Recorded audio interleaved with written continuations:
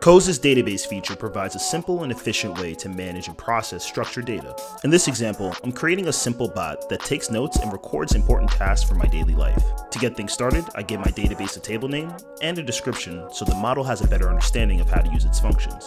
Next, you create a field, give it a description, and set the data type. This is similar to database functions in traditional software development, but Coze makes it really easy with this table structure. Now we click save and we can start to chat with our bot. With Coze, you can interact with your bot through natural language to insert or to query data into the database. I have to prepare for my next marathon, so I'm going to have my bot take a note that I have to run 12 miles after work.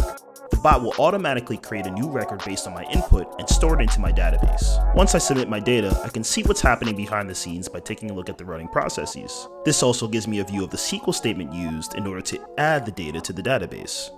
Now, bring your attention to this button. As long as I'm in the Coze workspace, I can take a look at all the different data that I have stored here before sending out my bot and publishing it. You can also reset your data to start fresh. Remember, with Coze, you can deploy your chatbot to many chat applications like Telegram or Discord. This means you can submit or query data to or from your database at any time and anywhere you want. And that's how you use databases with Coze. If you have any questions, check out our documentation or join the conversation on Telegram or Discord.